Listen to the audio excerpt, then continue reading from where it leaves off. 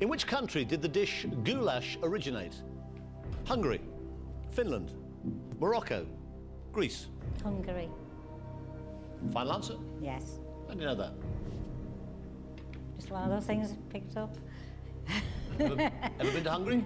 No, never eaten it. Never eaten goulash, never been to Hungary. You sure it's the right answer? Yes. Final answer? Yes. It's good. I don't know how you got there, but it's good. You got £2,000.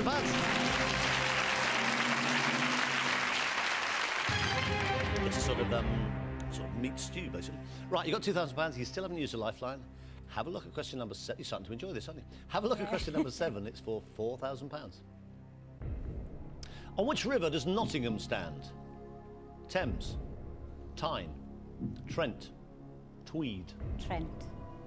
Final answer? Been to Nottingham? No. It's closer than Hungary. Final answer? Yes. It's good. It's the right answer. You got £4,000. No problem at all so far. Take your time. Have a look at question number 8. Yes. It's worth £8,000. Have a look. Here it is. What is the Royal Navy equivalent of the Army's SAS? Special Submarine Service, Special Boat Service, Special Fleet Service, Special Underwater Service. Special Boat Service. How do you know that? Don't know. Are you in it? I've read it, no. Just what I've read. You lose £3,000, you're wrong. That's all there. It's up to you. Yes. Final answer? Yes.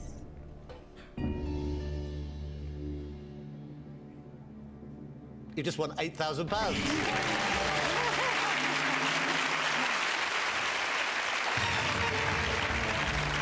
SBS, Special Boat Service, you got £8,000. You still haven't used a single lifeline.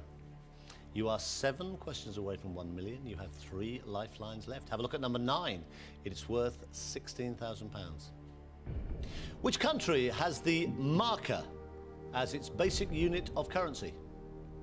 Denmark, Finland, Sweden, Iceland. The marker as its basic unit of currency. Yeah, OK. Computer, take away 2 wrong answers, please. Leave Dorothy the right answer and the 1 remaining wrong answer. Oh, it would be. Does that help? No. No. What are you thinking? I think Finland. Which country has the marker as its basic unit of currency? Finland or Iceland? Could ring a friend. Can if you want. Yeah. Jean. Jean? OK. Give her the question. There are only 2 alternatives. One will cost you 7,000, one's worth 16. Yeah. I'm told to begin. Might be down the pub. Hello? Jean? Yeah? It's Chris Tarrant here on Who Wants to Be a Millionaire. Hello? Hello? Hello. I've got Dorothy here, Dorothy Bramham. She's on £8,000 at the moment. Wonderful. Well, wonderful, but with your help, Jean, we can get her up to £16,000. I'll do my best. Well, next thing you hear will be the voice of Dorothy Bramham. Now, she'll tell you the question. There are only 2 answers. One of those is worth £16,000. OK. OK, lots of luck. Dorothy, your time starts now. Which country has the marker, with 2 Ks, as its basic unit of currency? Finland or Iceland? I haven't a clue. Oh, heck. I'm honest. No, I don't know. I'm sorry. I wouldn't even like to guess. I really don't know that one.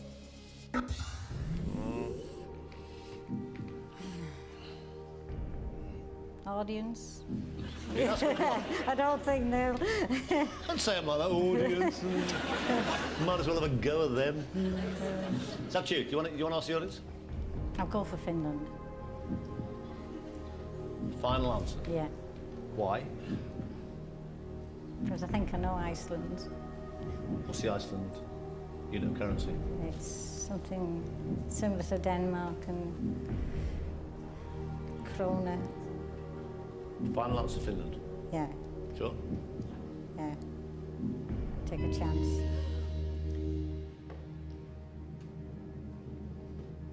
I've blown it. What would it mean to you if you lost £7,000? Well, I've had a nice time. You haven't, you just won £16,000. And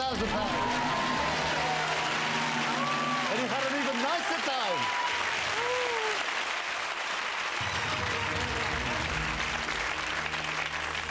You're now having a very, very, very nice time. You've got £16,000, Dorothy.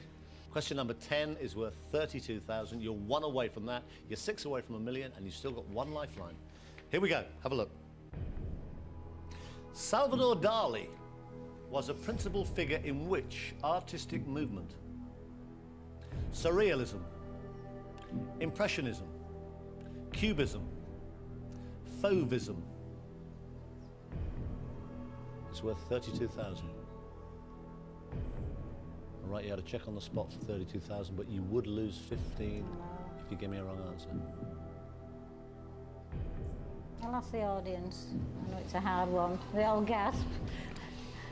Okay, audience, on your keypads, please. You don't have to take their answer. Let's see what we get. Salvador Dali was a principal figure in which artistic movement? A, B, C, or D? All vote now.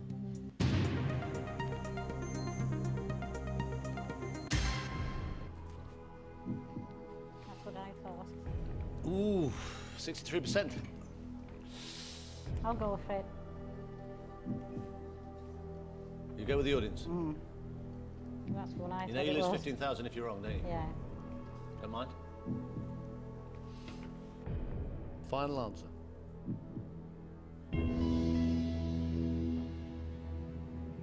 You just won £32,000! Oh, bless you. Good.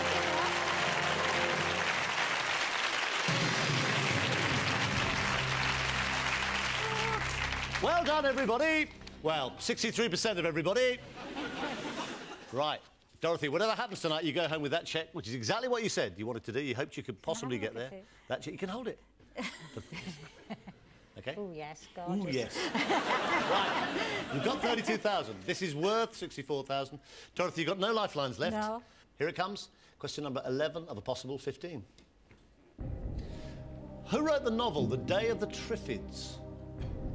Kingsley Amis, Stephen King, Frederick Forsyth, John Wyndham. John Wyndham. I thought you were going to be slow and take your time. Are you ready? No, but I know of it. Final answer. Yeah. You just won £64,000.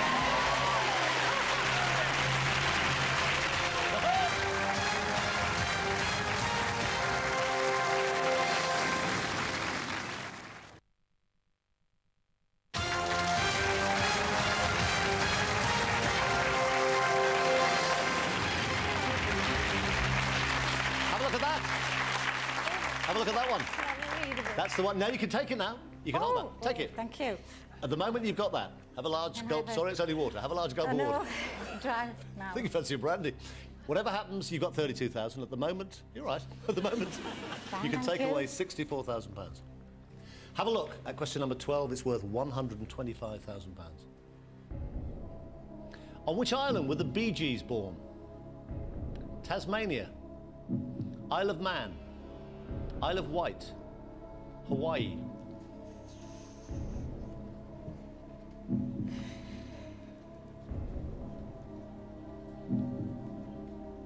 Not it's sure. worth £125,000. Not worth the risk. What do you think?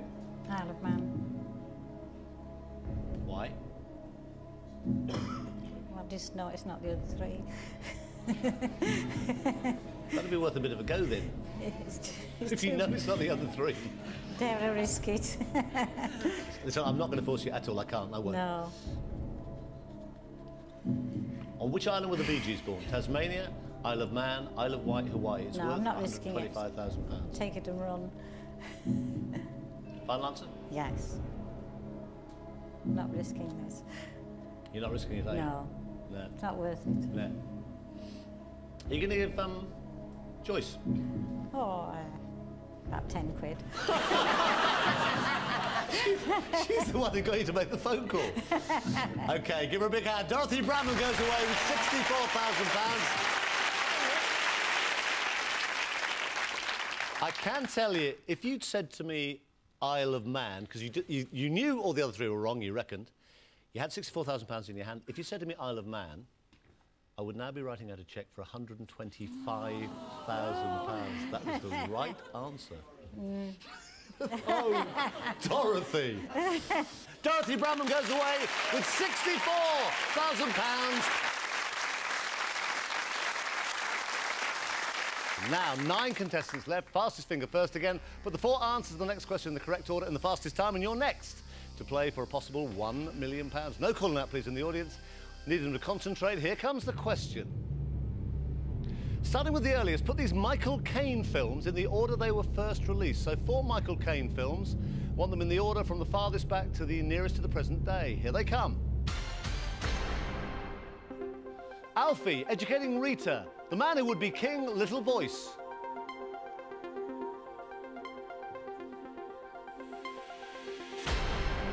OK, let's have a look then. Starting with the earliest 4 Michael Caine films. Farthest back in time, of course, was Alfie, back in 1966. Man Who Would Be King, then in 1975. Then it's Educating Rita, 1983. And the most recent, Little Voice, 1998. That's the right order. Now, who got it right? All these got it right. Only 2. Deb Hunter, in 6.77 seconds, was the fastest. Oh, it's ladies' night. Hey, that was very good. You know your Michael Caine films, don't you? Yeah. Want to play? Yes, please. OK, well, £1 million waiting to be won, Deb.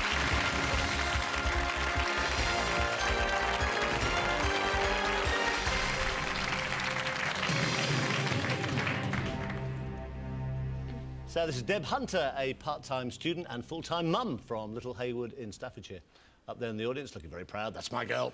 It's mum June, and watching at home, my husband Mike and the kids Alice and 2-year-old Elliot. Alice, who's 8½, it's very important, a half, is ecstatic that mum's on the show tonight, but doesn't want her to actually win that much because she doesn't want to move house and lose all her friends.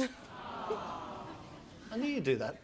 Deb's doing an access course and is training to be a midwife. She says she loves babies, especially when you can give them back. I think that echoes certainly every grandparent in the country. So, personal fitness trainer, Ronan Keating. Yes. Why? What is it about Ronan?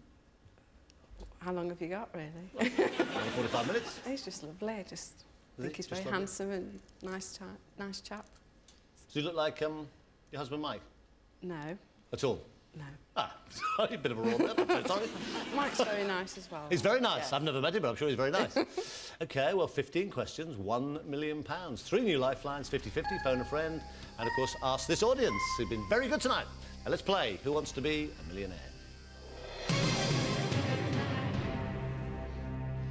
OK, Deb, have a look at the first one for £100, hopefully very straightforward. There are no trick questions. Have a look. Which of these creatures is known for its two-wit, two-woo sound? Owl, skunk, bee, or pilchard? This is like something out of Monty Python. Is it owl, skunk, bee, or pilchard, Deb, for £100? It's a tough one. It is a tough one. But it's owl. Not pilchard? No. Final answer? Yeah. You got £100.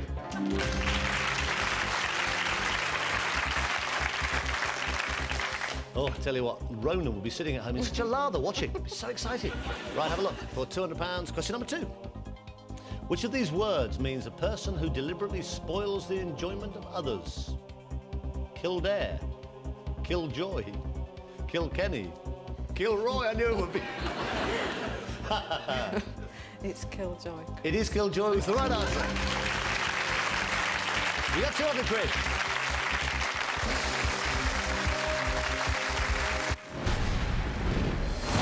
Don't miss a brand new TNA Impact Wrestling Sunday at 9, exclusively on Channel.